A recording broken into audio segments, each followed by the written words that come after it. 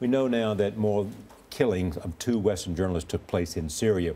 We reported that yesterday. American reporter Marie Colvin and French photographer Remy Ochlik. Special correspondent Jeff Glor has more this morning with their story. Jeff, good morning. Erica, good morning to you. These days, it can be easy to assume that social media and lightning-fast communication will expose everything, that the slaughter taking place in Syria will end simply because it should. Unfortunately, that is not the case. Witnesses are critical, as Colvin and Ochlik well knew. It's just one of many stories. This was one of Marie Colvin's last reports. His house was hit by a shell. A helpless child dying in Homs because the Syrian government won't stop firing on its own people.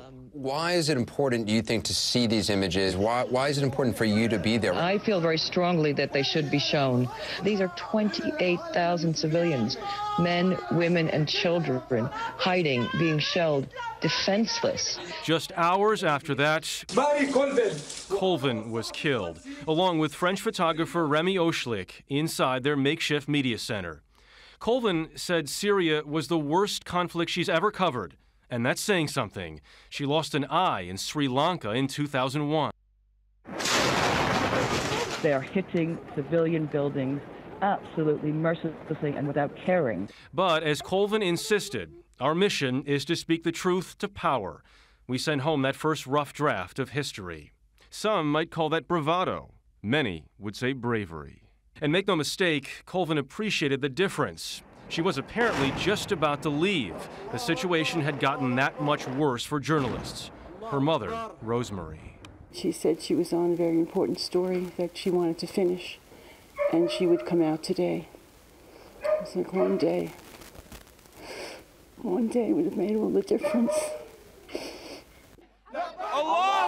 Since the uprising against the Assad regime began in Syria last year, 7 journalists have died in country, including Anthony Shadid of the New York Times just last week of an apparent asthma attack.